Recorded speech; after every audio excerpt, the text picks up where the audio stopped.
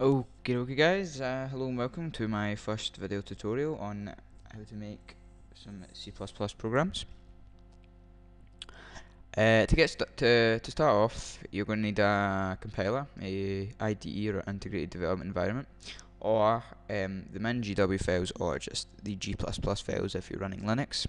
I run Linux on my PC. I'm just using my brother's PC right now to show you a tutorial on Windows, as it's the most widely used operating system. But anyway, some integrated development environments would be these at the side, these Microsoft compilers, the Visual compilers, or Dev C++, which I recommend for Windows users. It's quite good for console applications. But once you move on to, well, if you move on to Windows applications, the Visual is much quicker and easier to use. Yeah, so that's basically it. Grab yourself a compiler online. Just Google Dev C++ if you're wanting that, you know, or get the Express Edition compilers. Okay, then to start off, we're going to open up Dev C++. This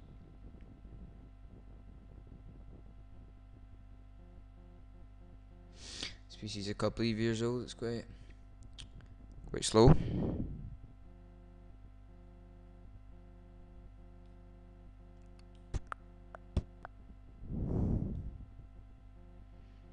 Just close this tab here. Okay, this is the Dev C++. Obviously, there's a GUI, a graphical user interface. This is your drop-down bars at the top and your toolbars here. This is just open a new project file. New project. That's open some source code, source file. This is just click new source file, new project, new resource file, or new template. Insert, toggle, and go to. We're going to start a new project. Going to name it blog tutorial HW1, which is Hello World 1, and we're going to make it a console application, as the description is, a MS-DOS window. You can of course make it a Windows application, which is just basically what we're using right now. Static library, a DLL file, and an empty project. Here you've got an introduction. This is a built-in Hello World for you to maybe study the source code, and a multimedia file, which we'll move on to later in my tutorials. Okay, so console application, make sure you're writing C++, unless you want to write C. I'll do some tutorials on that later, but make sure you've got C++ stacked. Don't need to make your default language, and okay.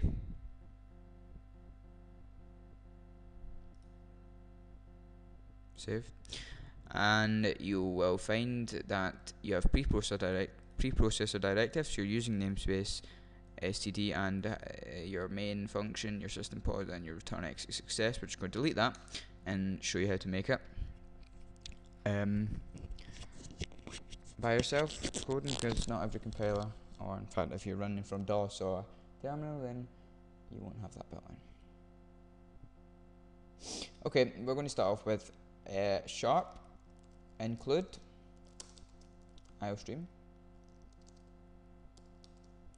which is a preprocessor directive, just basically getting the min.gw files to run a console application. You're then going to type using namespace std semicolon, which basically means that you don't have to write std before all your std needed functions like cout or std endl. You don't need to write that. You just need to write cout and endl. But anyway, moving on, we're going to make a main function here. And main, open bracket, close bracket, and move down to type. This is just simple hello world program.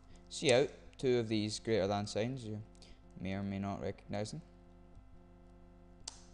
I want to QWERTY keyboard, it's down at the bottom middle right, if you get me.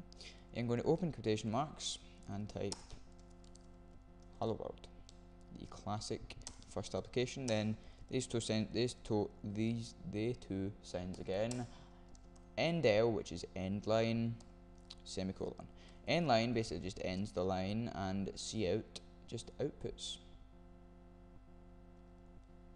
Hit return, and then type return at 0 semicolon and close the function. That is an application that will run. There's nothing wrong with that. That's perfectly well written code. There's nothing wrong with that. In fact, I'll just show you. Not on this. This is quite a slow computer. I don't hear that. Quite a slow computer, so it might take a while to compile.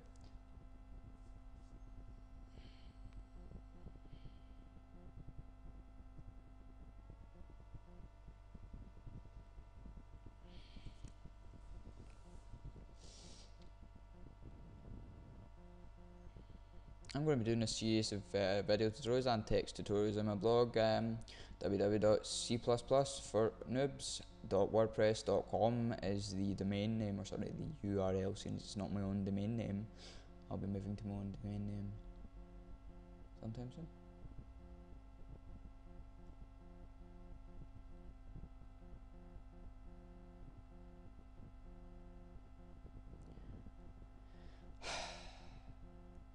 I hate slow computers.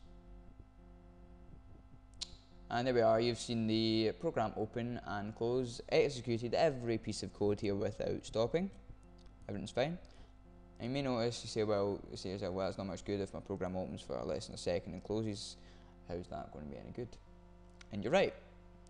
Dev C++ should have a built-in thing, but it doesn't have a built-in system pause feature for your console applications. So you've got to write yourself code that tells your system to pause, which is extremely simple. System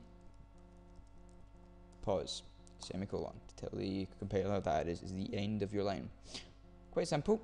What it basically does is right here, it executes all the code here, outputs that, but pauses before it returns 0, which basically tells your operating system return 0, which is a boolean, 0 is false, and exits the program. It stops the code execution before you reach return 0.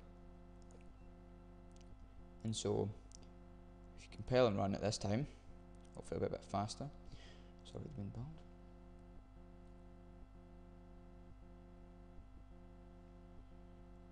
Or not.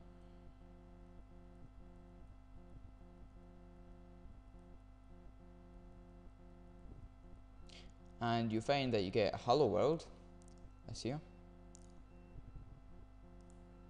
The then says press any key to continue. That is, if you press the key, it will unpause the system and the code will further executing this line, which returns 0, and as you'll see here, closes the program. Okay guys, thanks for watching. That's my first tutorial. Remember to go to www.cplusfornoobs.wordpress.com.